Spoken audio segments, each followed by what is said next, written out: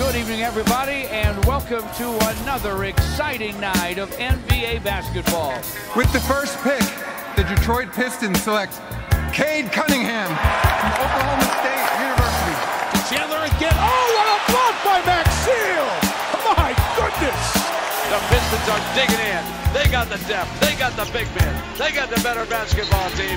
No doubt about it. There's Jaden playing the passing lane. Skies a jam. Dynamite dunk, and the crowd loves it. Pistons need a three, and they have just under 3 seconds to do it. Here's Chauncey Billups. Here it is. He's got it. He's got it. Chauncey Billups hits the three. Overtime. Amazing. Out of bounds. Detroit basketball. Pistons fans, welcome back to another edition of the Palace Pistons podcast, part of the Believe Network. I'm your host, Mike King-Milano. Joining me this week are both Jasper Apollonia and Aaron Johnson. Fellas, how are we feeling on this suddenly sunny Thursday? Hey, man, we're a week out of the trade deadline. It's a busy time in the NBA season. Let's see what happens throughout this next week. The Pistons have been involved in a lot of different rumors, both on players that are on their roster and players that they might be interested in from other teams' rosters. So very excited to get into everything. And Mike, you were a close out today for the podcast. So glad you're here and glad we got all three of us on here for today's show. Definitely agreed with that. We definitely have a lot of stuff to talk about in regards to trades that have happened and the players that were involved in them, trades that might happen, and specifically one trade that did not happen. So I'm excited to get into it with the fellas today.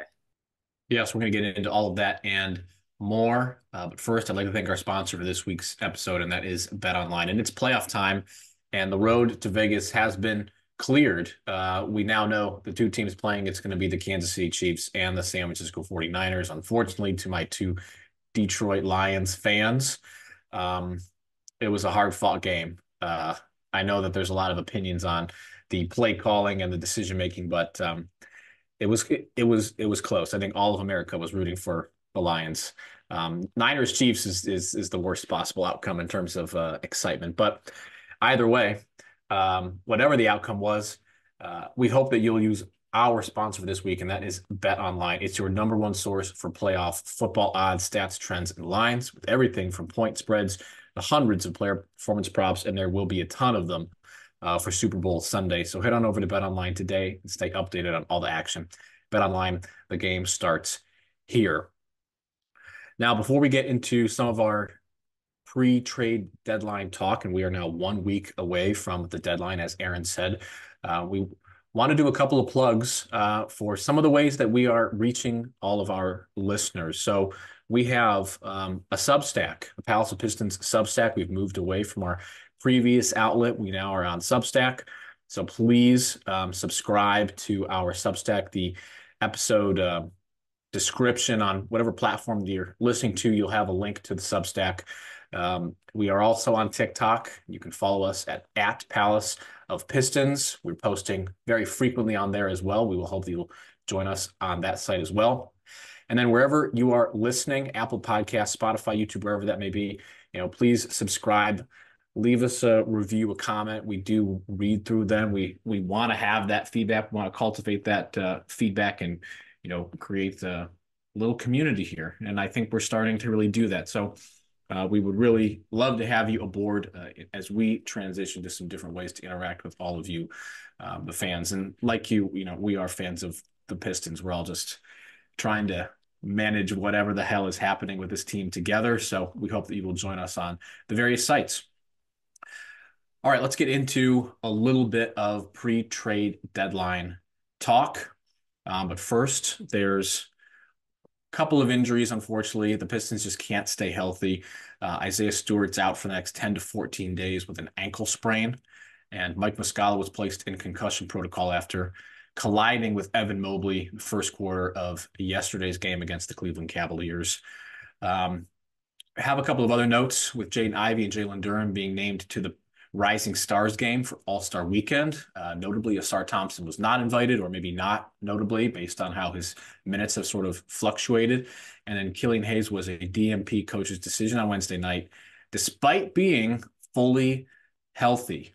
So before we talk about the trade that didn't happen, let's go back to the Isaiah Stewart and the Mike Muscala injuries, because those are significant. We've had some pretty good impact, especially by Muscala being a stretch five and, bringing something to this team that the Pistons haven't had. Jasper, how are you feeling about the inevitable return of James Wiseman to the rotation with both Stewart and Mike Muscala out? Muscala, it could be a couple days. He has to go through the NBA's, official concussion protocol, but Stewart's going to be out for the next 2 weeks. So how do we feel about the front court situation for the Pistons? That's kind of been up and down. It's not ideal that Wiseman's going to be playing. Let's just get that out of the way. And that he has his stands that are going to disagree, are going to say it's a shame that he's not in the rotation right now because he's so very good. But really, Mike Muscala has been, I'm not going to say a revelation for this team. I think that's overselling it a little bit. But he's been extremely useful for Detroit since they acquired him in that trade with Washington, as has Danilo Gallinari.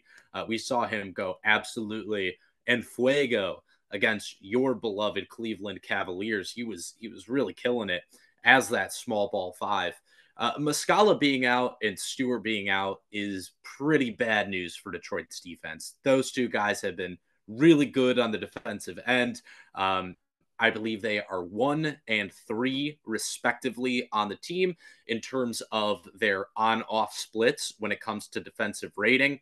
So they've really both been crucial to Detroit's defense. Obviously, Muscala's been there less time, but what he brings you in terms of spacing has been really important as well. I know that what's most likely to happen is that James Wiseman re-enters the rotation. Probably not as a starter. I would guess perhaps Asar Thompson gets those opportunities first. Thank God Isaiah Livers isn't on the team to soak up those minutes anymore. But I think really they should be looking at Gallinari playing that small ball five, perhaps even starting next to Duren. I don't know how feasible that is, but I think it's certainly a possibility. It's a shame about Stewart for sure. 10 to 14 days. He's been banged up this year. And look, while we have our criticisms of him and the role that he's been asked to provide for Detroit, he has been one of their best players in terms of on-court impact. They really fall apart defensively when he's not on the floor. So I think that this is a very unfortunate injury, especially with Cade Cunningham presumably returning to every game action moving forward. You really would like to see this team just stay healthy and stay all together for once. It just seems like that can never happen. I believe something like the core of Cade, Ivey, Asar, Duren, Stewart, I think those guys have played something like 80 minutes together this year. It's really been a struggle to keep all of them on the court with each other. So, it's not a back-breaking thing. At this point, you have 5 wins, so your back's already broken like Ivan Drago snapped you in half, but it's definitely a shame, especially in regards to those two. Yeah, I think what I would say here is, James Wiseman should never touch the court for the Pistons. They could be down to their last player, and I wouldn't play James Wiseman. I'd do what the Pistons did when COVID hit the team a year or two ago, and they just called up 6 guys from the G League team, and I'd play all those guys ahead of James Wiseman. But I don't even think the Pistons have to play Wiseman here. I think arguably their best fit right now, as much as I'd like to come on here and say Asar should just slide into the starting 4 spot, I just don't think it works right now with him and Duren in the front court. There's just not enough spacing on the court, and I can't come on here and say, I want that to happen when I've been so against starting Stewart and Duren. That wouldn't be fair. It just wouldn't be, it'd be saying the opposite of what I've said all year, essentially. So as much as I'd like it to be Thompson, I don't think the fit's there right now until the Pistons get better at shooting and those guys become better offensive players. I think the fit right now is Kevin Knox. I mean, he shoots the ball from the outside. He can attack a defense a little bit, has a little bit of versatility on the defensive end. Like, is he a world beater at anything? No. But just in terms of fit, like we've seen what putting a floor spacer out there like Mike Muscala can do for this offense, despite him really not being all that super, super talented.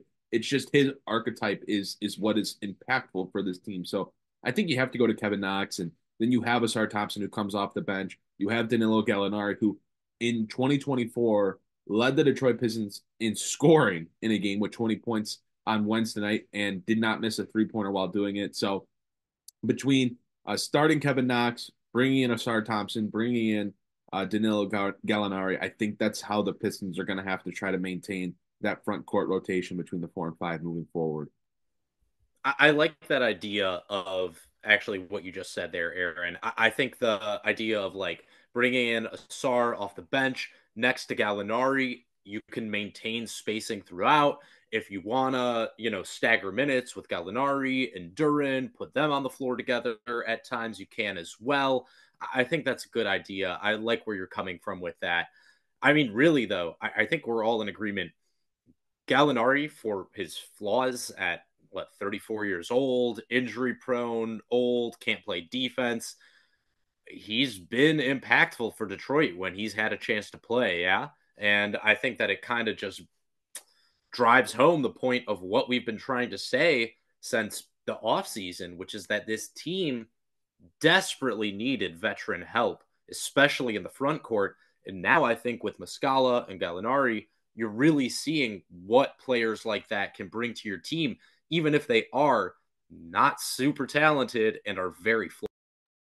So to answer your question about the core guys playing together, they have played a grand total of 85 sessions.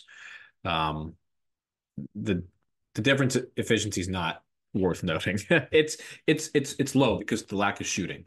But we've already touched on that, between Asar and Stu and Duren and Jaden Ivey, you really have three guys who are not reliable shooters and like 3.5 who really aren't reliable because sometimes Ivey can shoot and sometimes he can't. So they haven't played a whole lot together.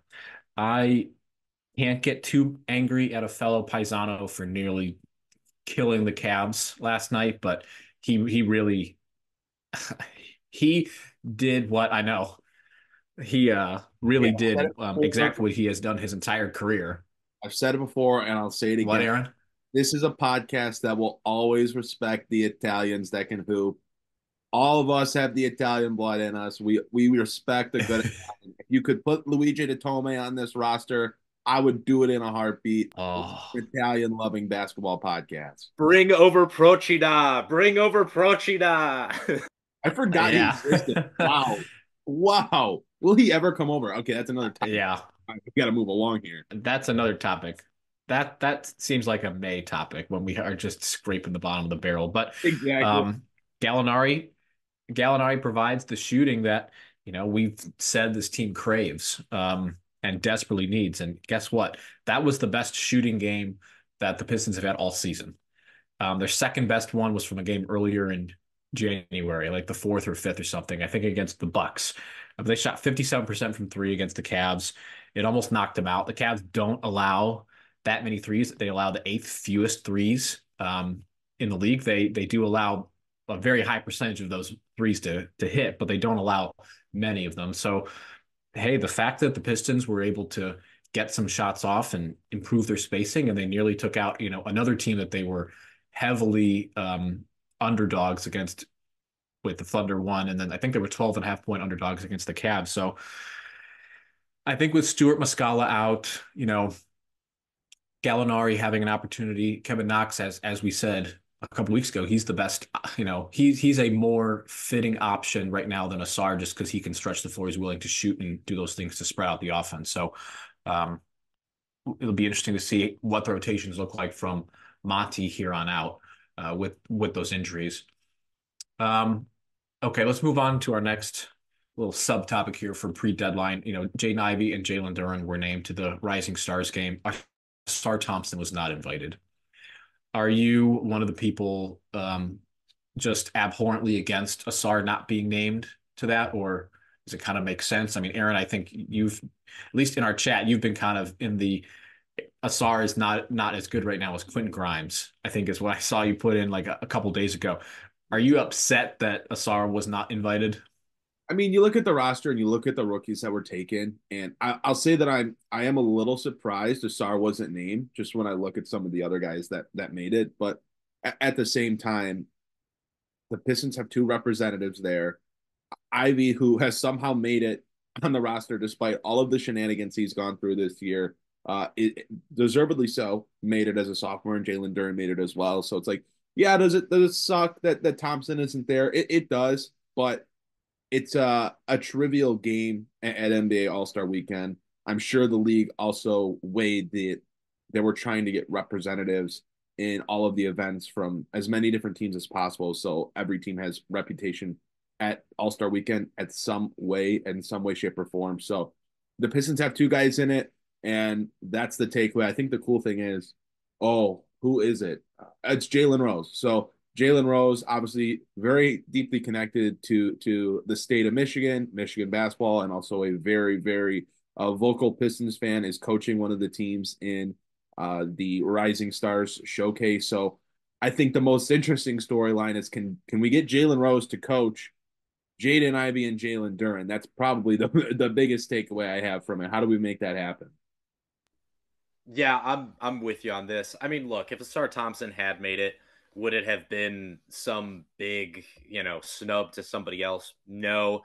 I think there was an argument for him over Koulibaly. I think maybe an argument for him over Derek Lively even. But let's be honest, exactly like you said, like they're trying to get different players from different teams in there. Duren and Ivy had to be on that sophomore team roster. They just had to be at this point. And Asar, while he started off the gate really, really strong, I just don't think the playing time has been there. The consistency in his play has been there. Would I love to see him get out on like an all-star team and just run up and down the floor and dunk? Sure. But let's be real. The thing that he brings most of the Pistons right now is defense. And that's not exactly something NBA all-star games are known for. So yeah, I don't really have an issue with the Asar missing it. I think he was borderline at best. You could have maybe taken him over somebody else, but then I think those players would also have had an argument in their favor too. So I'm happy about it. I'm happy to see Duren and Ivy, two of the Pistons' three best athletes, get up and down the court for an all-star game. I'm expecting big things out of one of them. I think Jaden Ivey, if he's given a chance to really do something with the ball in his hands, I think it could be a fun little night for Detroit fans in that regard. And Jalen Duren as well. I mean, shoot, if they're just going to run pick and roll all day for this thing, like he's going to get his points and he's definitely going to get his rebounds. So it just comes down to playing time. Yeah, I think it's well-deserved. And I don't really feel all that strongly about Asar not making it. Just to be completely honest, like I think Marcus Sasser almost had as good an argument as him, and I don't think Marcus Sasser is going to be on that, anywhere close to there either. So yeah, I have no issues. You said that this isn't running up and down and dunking, but what is Mac McClung doing there as part of the G League team, or the 6 or 7 G League guys? He's a draw, man. I know. He's like a quirked up white boy. Draw. People want a quirked up white boy on the team. Did he win the dunk contest last year? He did. So he did, yeah. Why he's back as well. I mean, 25 points a game, and he won the dunk contest last year. So yeah, just put him on there. Let him throw down a couple sick yams. Yeah, it's like, who else? The G League Ignite have like 6 guys, and I don't think they've won a game this year. So it really doesn't matter what the G League's bringing. Jared Roden snubbed. Now that's what we should talk about. That's the narrative we need to start putting. Absolutely. Yeah, I kind of feel the same way. His minutes have just fluctuated too much. I mean, if you would have told me that like in July, after summer league, that he wouldn't make the Rising Stars game, I would have thought, what happened? Well, Monty Williams happened, and the rotations just kind of didn't really allow for him to um, continue playing as well as he did in the summer league. I mean, he was all over the place in Las Vegas. Athletic, defensive, throwing down dunks.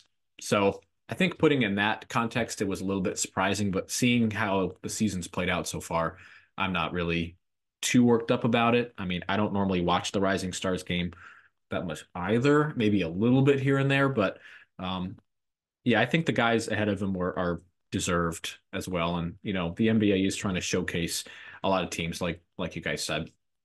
It's All also, right, let's talk about Killian Hayes. I'm sorry, go ahead, Aaron. I was just gonna say it's also a little tough when you're playing 12 minutes a game at times to make a big enough impact to get Yeah, that selection as well. it's true. You better have a really good 11 to 14 minutes. Right. um, I'm so his last let's talk out. about Killian Hayes. Yeah, I'm excited about this one. So Killian Hayes was a DMP coach's decision on Wednesday night against the Cavs. He was healthy. That's the first time he has missed a game while being fully healthy this season. So a report from James Edwards III of The Athletic came out yesterday for those of you listening, right before Monty Williams arrived to coach the Pistons with his gigantic pile of money, like Scrooge McDuck. The Pistons had a trade lined up to move Killian Hayes, but upon Williams's hire, he was intrigued by the potential of Killian and wanted to see if he could amplify his development. So the Pistons held off on trading him. This was reported. I don't know if the Athletic had this or not, but I've heard this from a couple sources that he and the Pistons were very far away on extension talks this offseason. So Killian was the DMP coach's decision. Monty Morris took a lot of those minutes, which we advocated for, last week. Why is Killian Hayes playing? It should be Morris. So we got that. Marcus Sasser was playing over him as well. Jasper, you wanted to, you mentioned this at the beginning of the podcast about Killian being a DMP CD and what that means and what does that outlook appear to be for him on the team. You want to talk about your feelings on maybe the end of the road for Killian Hayes. And I remember us talking about him being drafted, being very excited, and now he's a guy who can't get on the court for a team that has 6 wins. Yeah, I'm assuming the extension talks went something like this. Killian Hayes said, "Hey, I'd like an extension," and the Pistons said, "No, thank you." That's what I'm assuming. The talks kind of went down like. Yeah, I think that this is necessary. It's been a long time coming. It's one of those things, and you plug the Substack at the beginning of the show. I'm going to have a little article coming out on the Cade and Ivey pairing. There's been a lot of talk about that. Frankly, it's ridiculous that it took as long as it did for Jaden Ivey to solidify his spot in the starting lineup and to actually get some responsibilities with the ball in his hands. I think the numbers I'm going to put forward in that article are going to be a little eye-opening, especially when you see what putting the ball in Jaden Ivey's hands has done for this team. But in regards to Killian Hayes, this makes a lot of sense, actually, because at the beginning of the season, even moving forward into the season, we were like, why is this guy still playing? Why is he starting over Ivey? And I think with this report, it kind of confirms what we already knew, which is that Monty Williams, even before he came into this organization, had some sort of, crush on Killian Hayes. Luckily, he'll be able to afford the dowry for Killian when he marries his daughter, which is great. Love that. Thank you, Tom Gordis. You're bringing families together every single day. Even as you split your own apart. And I think really what, this means is exactly like you said, it's the end of the road for Killian Hayes. There's just nowhere to go from here. The numbers are slightly better than what they've been in years past, but they're still so far below. Forget what you need from a starting point guard, like even a backup point guard. He could do some things in terms of passing. He plays okay defense, even though I would argue his defense has gotten worse over the last couple of years. Like, I thought he was much better defensively last season than he has been this year.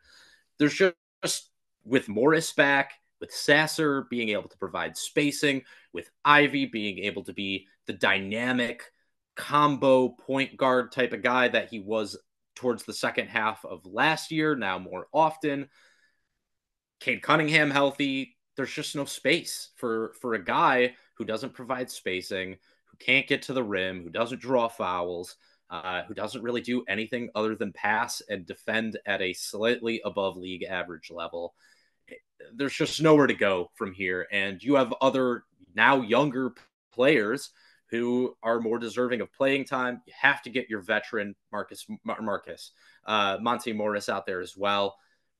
It was necessary. It was time. And I'll be honest, they might not be able to find a trade suitor for him. It's kind of frustrating to know that they did have a trade worked out before the season, because I remember us all coming together and being like, what is this guard rotation going to look like? Now we know why it looks like that. It wasn't supposed to.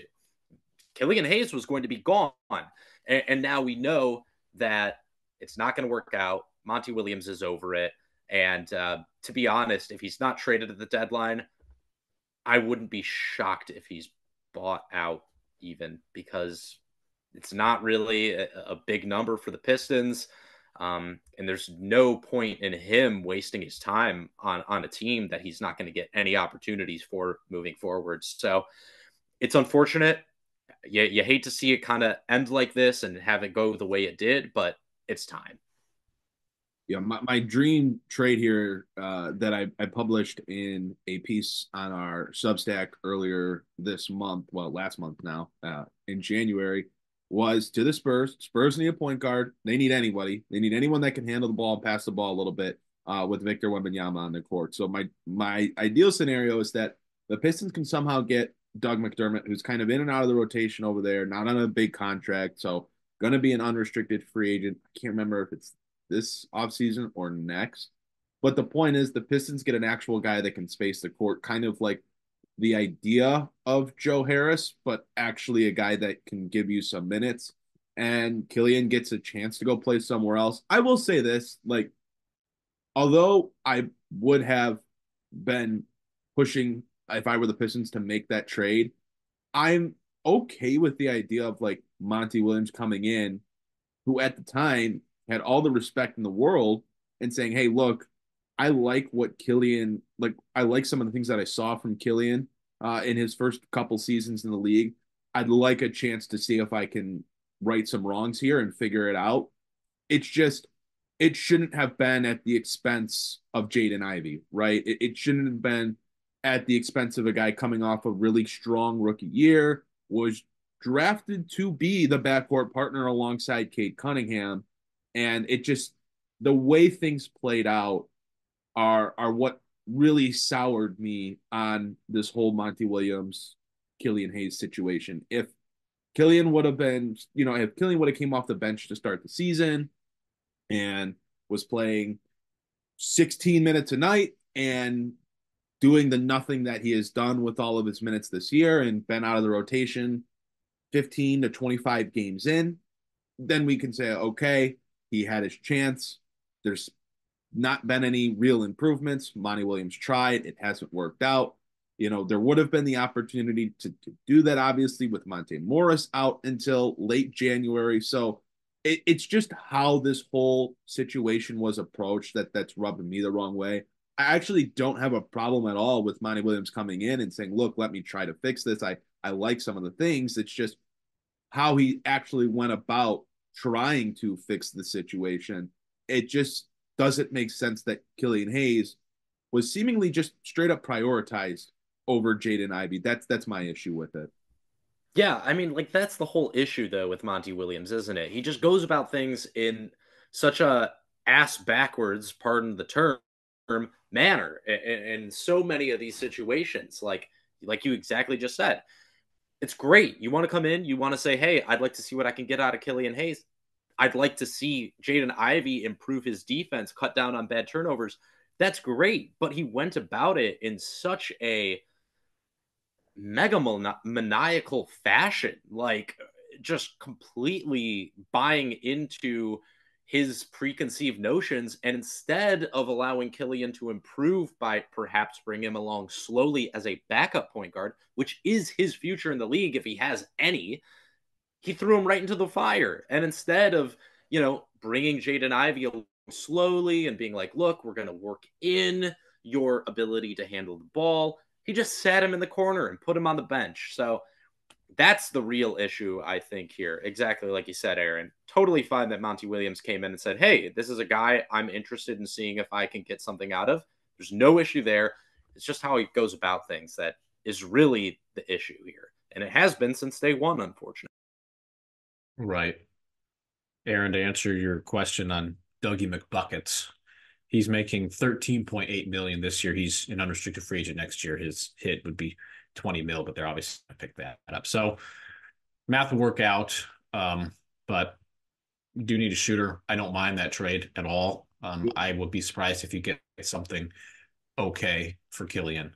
It just hasn't worked out, and this seems to be the beginning of the end if it hasn't been the beginning for a couple of months now. So unfortunate, but you know what? With the way that Monty's been having his rotations, it wouldn't be surprised to see Killian right back in it next game. The way that he goes back and forth, which would be odd and disappointing. But this time next week, we might be talking about Hayes being shipped off as part of a trade deadline deal. And speaking of the trading deadline, that's our next topic for today's show. We're going to do a preview of the Pistons, try to put together all of the rumors that have been swirling about what they're going to do at the deadline. Players they could ship out, players they could bring in.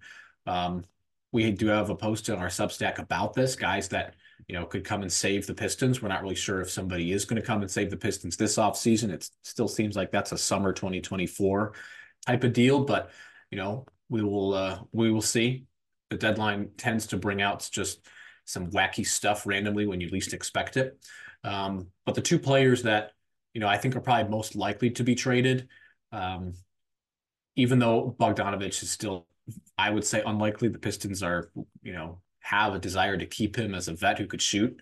But Bojan Bogdanovic and Alec Burks continue to get trade interest from more competitive teams that are angling to put together a roster for the playoffs.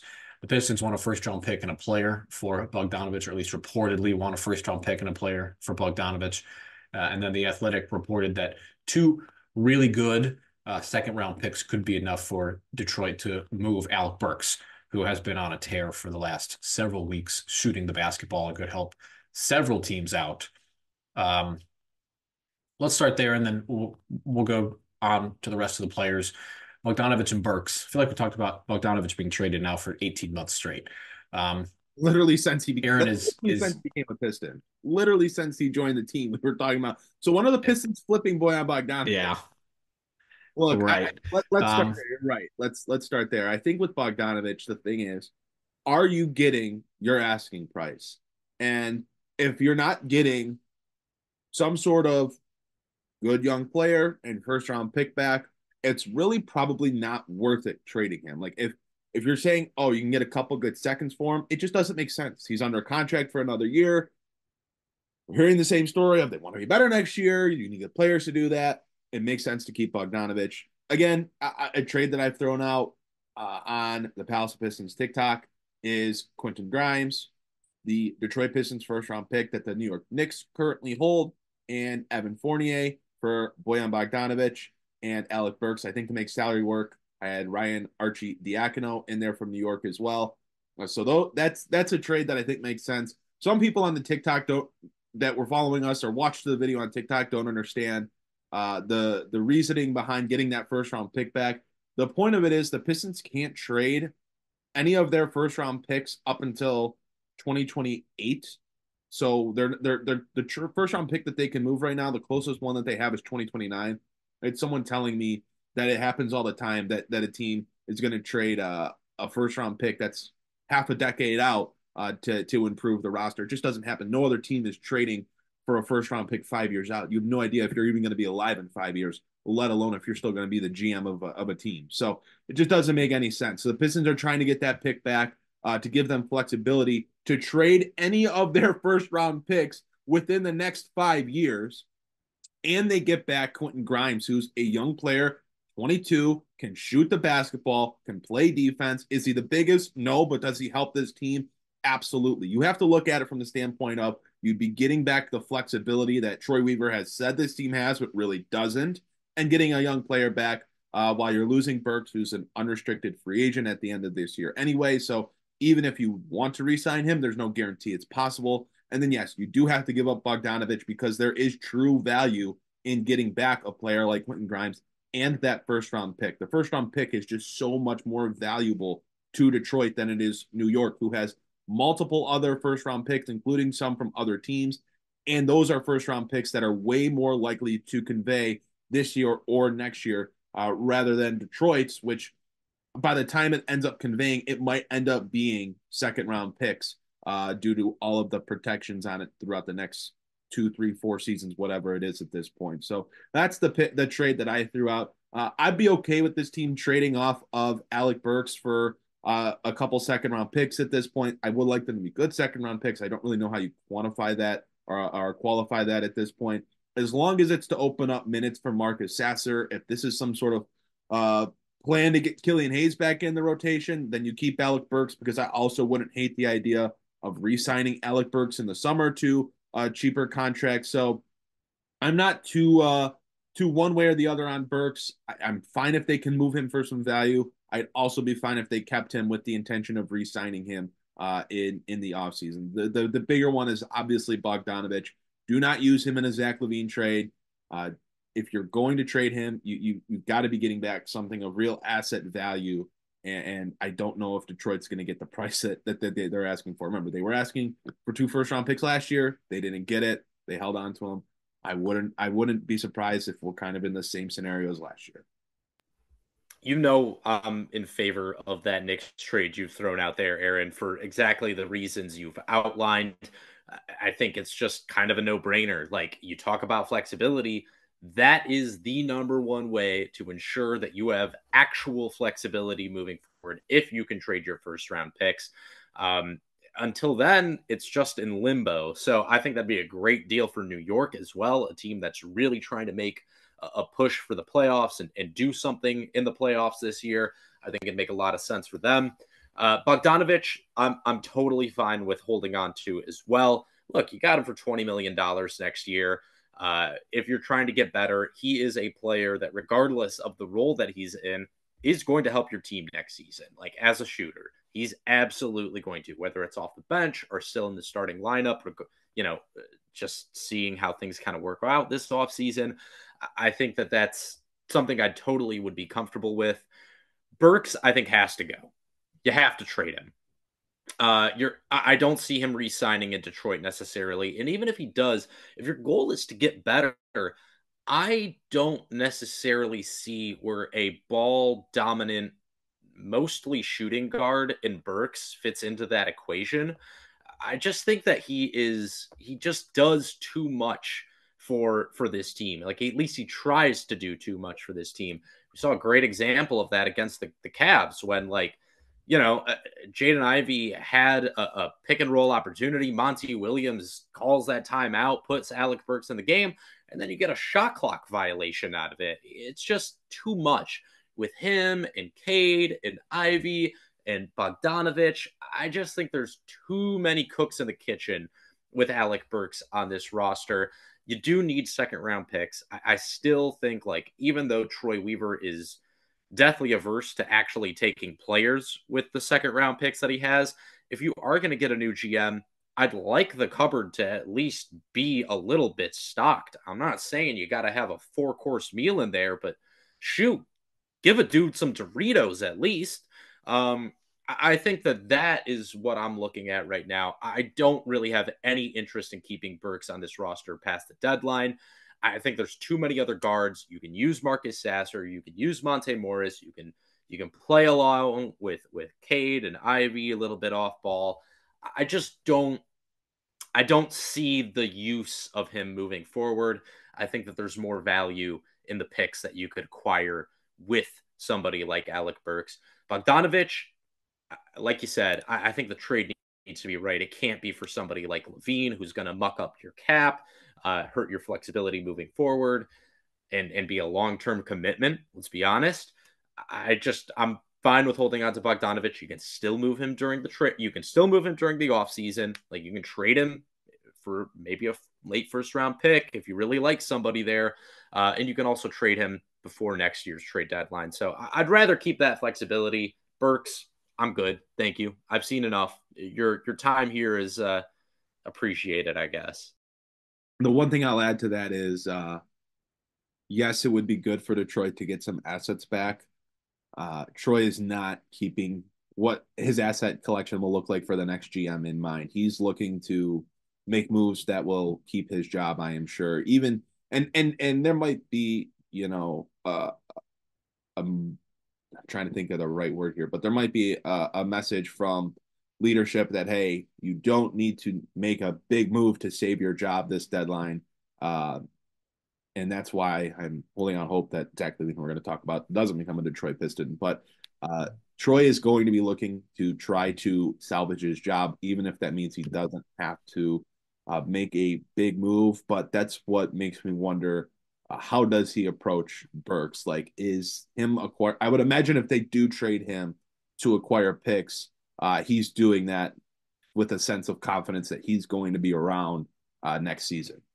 Let's be real. If they didn't fire him after a 28-game losing streak, and with everything Tom Gores has said, my guess is he basically has a guarantee that next year is the last year he has in Detroit. And I'll give Tom Gores, I think, a little bit of credit on that front to be like, look, don't make this huge trade to try and save your job like Stan Van Gundy did. Like, let's go about this in a smart way. I'm going to give you a little bit more time. You're running out of time, but you do have a little bit more time in front of you. So I'm hoping that is how they're approaching this at this point, even if I have very little faith in.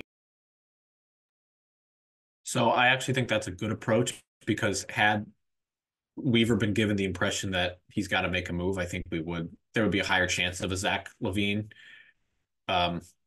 pressure move. Let's just talk about LaVine now.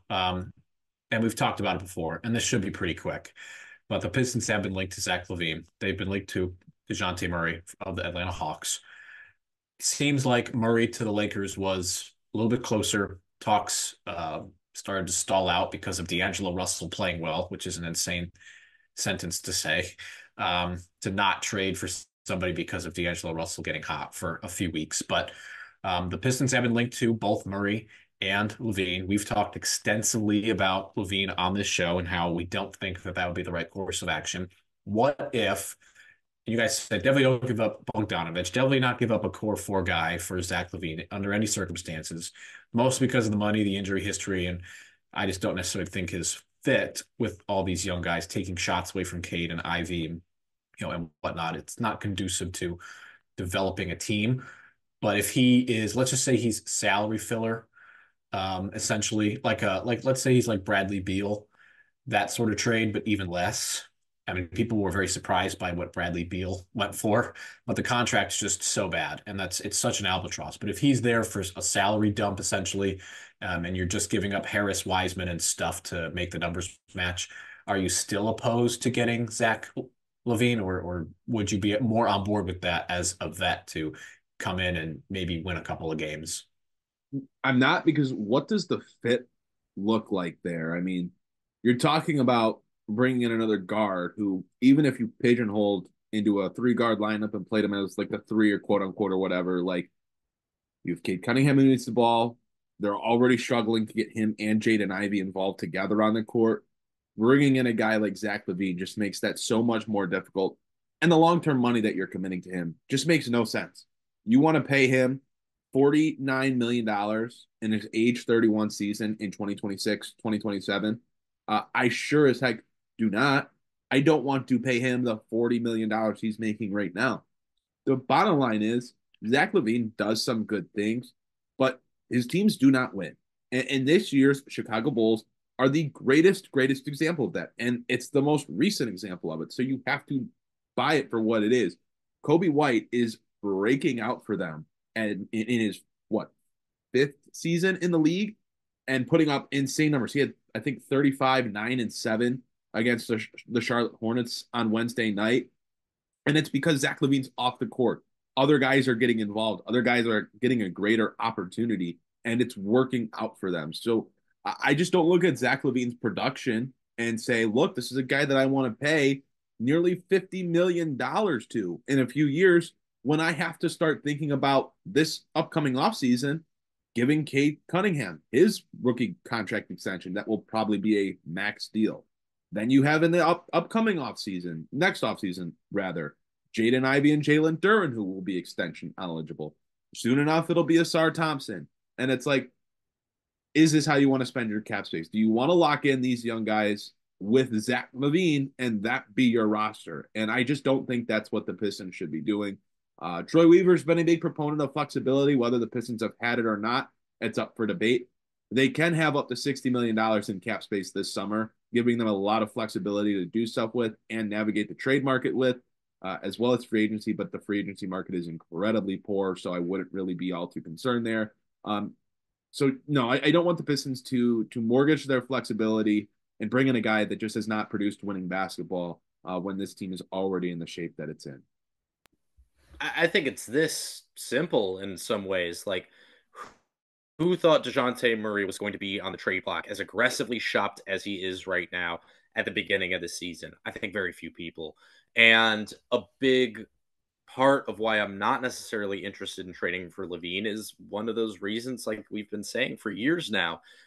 Guys get traded all the time. Free agency is dead. JJ Redick just said it like a couple days ago on his podcast. Free agency's dead. It's not a real thing. Guys sign extensions and then they get traded when they're not happy with the situation. That's how the NBA works these days. And so there are going to be other opportunities for players that fit what you're trying to do here better than LaVine, who perhaps have equally onerous contracts, but are less risky with his injury history and the fact that he's going to be 33 by the time that contract runs out, I believe. We've talked about it. I think we've made our feelings clear. I'm really not into the idea of LaVine, especially as Cade and Ivey seem to finally be getting that opportunity to gel together and are actually doing some positive things on the court. I don't know if you know this, since Jaden Ivey entered the starting lineup on a permanent basis, Cade and Jaden two-man lineups has a positive net rating. Like, they are winning those minutes with the two of them. And I just don't think that that's something you can. I'm sorry? What a concept. I know, shocking. I know. You give two guards who are dynamic in different ways the opportunity to play off each other in a starting lineup instead of sitting one of them in the corner and yanking him off the court anytime he tries to do anything other than score at the rim or shoot a three. Good things can happen. Who would have thought? Novel concept, I know. But really, like, the idea of adding Zach LaVine into that partnership, which is just starting to take place and just starting to come together, I just think it's a recipe to really muck up the best thing this team has going for them, in my opinion, which is Cade Cunningham and Jaden Ivey and their potential pairing together. So no, I'm not interested in it. Especially if it would require you trading away Jaden Ivey in order to pull that off. I don't think Detroit's interested in that. And to be honest, I don't know if Chicago is really all that interested in taking a, Bogdanovic Burks for LaVine thing, or Bogdanovic and Wiseman. Like, I don't know if that really does anything for them either. Like, how does that make them necessarily a better team moving forward? So as we're approaching the trade deadline, to me, it's starting to look like there might be another small move. I love your Killian Hayes for Doug McDermott idea, Aaron. Like, shoot, with Muscala and Stewart out, wouldn't it be nice to be able to throw, instead of Kevin Knox into the starting lineup, Doug McDermott instead? I personally would like that, and I think that is more the type of move they should be looking to make right now. Maybe you package Burks and Killian, maybe you trade them separately.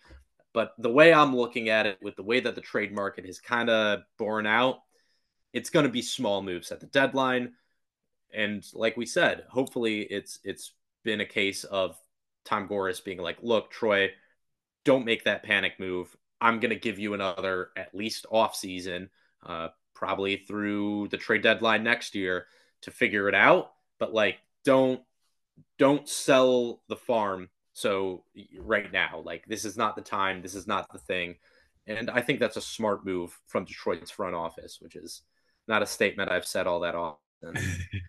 So let's talk about some of the smaller moves, or unless you guys have anything on Murray, who would cost more, better fit, same deal. It ain't happening. It's just not happening. Like I'm more interested than I am in LaVine, but at this point, if it seems like unless you're giving up Ivey or Asar, which Detroit isn't willing to do, you're not getting Dejounte Murray. So I think that's just pretty much dead at this point. Yeah, if the Pistons were extremely non-committed to Jaden Ivey, I would be a lot more interested in Dejounte Murray. But if the Pistons are going to really commit to Ivey here, and I think we're starting to see the positive results, as Jasper pointed out, of playing him alongside Cade Cunningham, it just doesn't really make sense because where's the fit there? I do like Dejounte Murray a lot more than I like Zach LaVine, just in terms of the contract and the player, what he can do, what he brings. But it just doesn't make as much sense, and it feels like those talks have really started to die off. And maybe that's more to do with just Atlanta calling and saying, look, give us Ivy, Thompson, and picks. And the Pistons were like, no. And the Hawks are okay, then there's nothing else you guys have that we want. Or it might just be, look, the Pistons are seeing Cade Cunningham and Jaden Ivey playing together, and they're going to commit to that for the rest of the season and see where that takes them. So let's talk about some of the smaller moves that are more likely. The Pistons have reportedly called the Charlotte Hornets on Miles Bridges, who has gotten a lot of interest across the league as a heavily coveted wing. I think Phoenix has been linked to him as well. This will be quick. Any quick thoughts on Miles Bridges? Does he help them on the court? Yes, absolutely. But do you want to deal with the headache that is signing him, bringing him in, and all the criticism that you're going to receive for bringing in a player or a person with the charges and the criminal offenses that he's committed? I don't really think you do. So that's kind of where I'm at on it. I do think he'd help them on the court, but it just seems like there's going to be some very significant pushback to bringing him in. And I know it's a very and competitive, I guess, is as the word I'll use, discussion between the two sides. Some do not care about the off the court stuff and just want to bring him in purely because he's going to help this team. And while I feel for those people because I understand the desire to watch your team get better and win more games, I think you have to consider that type of the stuff that Bridges' personal life has brought on him. And it's going to play a factor in the decision making, not just for the Pistons, but for any team that's interested in him. I feel like if any other player were putting up the numbers that Miles Bridges were putting up, he would be getting talked about as a much more valuable player than Bridges is. So I definitely feel like teams around the league are noticing the perception on Bridges, and that's played an impact in his seemingly lack of value right now across the league. Bridges, I'll say this first off. Look, what he did was disgusting, and for that reason alone, I would say I don't want him on my team. But look, even if we put that aside, let's look at what he does on the court. He is a negative defender. He has exactly one season of his entire career in 2020-21 season where he shot better than league average from three. For what this team needs, which is positive defenders, good on-court leadership from veteran players, and shooting, he does not fit. He does not fit. And it's to me somewhat of like a LaVine light situation in the terms of like he's also a guy who doesn't pass the ball. He needs the ball in his hands to be successful. I don't think he fits with this roster. I never have. For 2 years now, I've been saying I'm not interested in Miles Bridges on the Pistons. I just don't think he fits with what they need. And I don't know if he makes his bet or not, but if we're talking off-court stuff either, I just think it's a total no-go from me. I don't see really the upside for him in Detroit. I don't think he fits with the roster. I don't think he fits with the culture. And frankly, from a moral perspective, he does not fit with what I want to see from my sports teams. I know that it's sports. I know it's a business. I know that stuff doesn't matter. But guess what? To me, it does. So that's how I feel about it. That's my personal opinion. And from my basketball analyst opinion as well, I don't see it. I don't see how he makes this team better. I see it being a similar thing to how it is in Charlotte, where he scores a good amount of points because he gets the ball a lot and the team doesn't win anything ever. So, no, I'm out on Miles Bridges.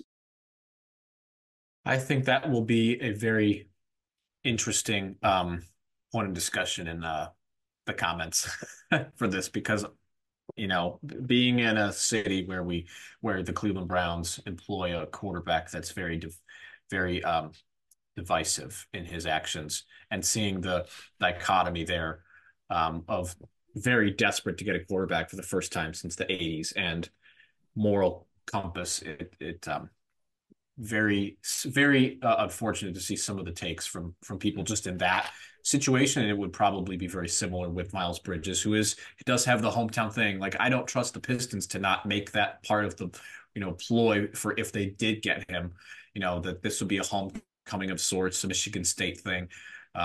So I just don't want to even entertain that thought. It's just kind of weirds me out. Look at how the Watson situation worked out. Joe Flacco outplayed him this year. Like, I'm not saying that Miles Bridges is going to be like that sort of thing, but like, no. Even if you are in our comments section, forget what we're saying about our moral stances. Find me a reason Miles Bridges actually fits on this team from a basketball perspective, other than, oh, he scores a lot of points. Find me one. Really, do it.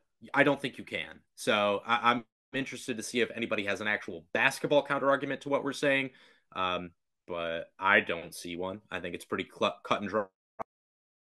So the last player that's sort of been linked to teams, and this is another guy that as soon as he was acquired, it was like, oh, where's Monty Morris going to go? Because he's a veteran point guard who doesn't turn the ball over.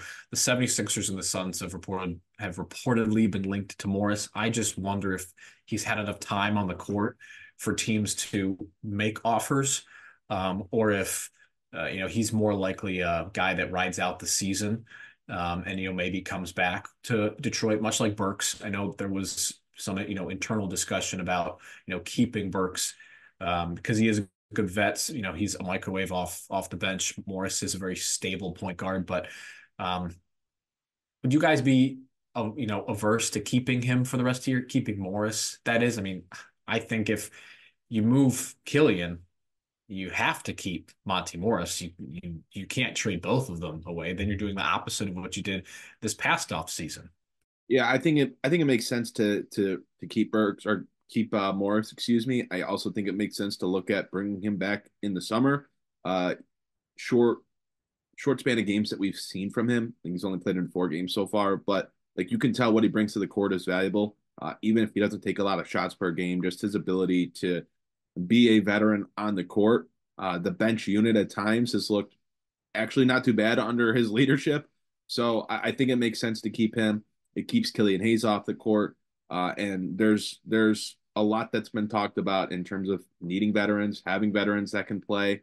Monte Morris fits that bill exactly. He seems to want to be here. He's from the Flint area, was a very, very good high school player here in Michigan for a few years. I think it makes sense to keep him, and I'm sure he would be interested in coming back here, considering how excited he seemingly was when he got traded here. I also would like to keep Morris. Look, if there's a good trade offer, if you have to throw him in order to pull something sizable off that benefits the Pistons, so be it. But for exactly the reasons Aaron just said, I would like to keep him around. Killian Hayes is done here. Marcus Sasser is not a backup point guard. He's not a point guard at all, in my opinion. So you're going to have a need for that next year, regardless of what happens. I think it makes a lot of sense for Morris to be that guy moving forward. I think he is the type of player that can, if you are going to stagger Cade and Jaden Ivey's minutes, I think he fits in seamlessly with that. If you want to let either guy kind of cook on their own, or you just want him to handle full-time backup duties. He has the track record. I'm not surprised teams are calling about him. I think all they really needed to see was, is he healthy? He is? Cool. We're interested. And for me, while I had said, like, I would be okay with trading him as long as you have an adequate replacement that you bring in this offseason, I'd prefer to keep him, and I'd prefer to extend him. I think you can keep him for pretty cheap, and I think he can help out your team quite a bit moving forward. So, yeah, that's how I feel about it as well.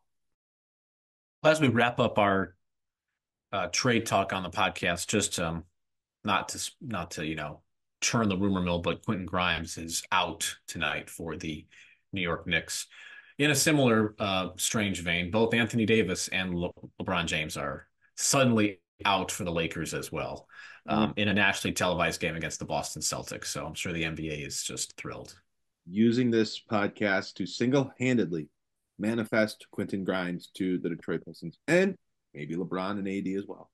Thank you. I was going to say, like, if we're going to get a return for Bogdanovic and Burks, we got to get something sizable back in return, right? There we go. I think, 3-for-2 swap. I think that seems reasonable to me. We can cut Alec Burks in half, send half of him to New York, put the other half of him in LA.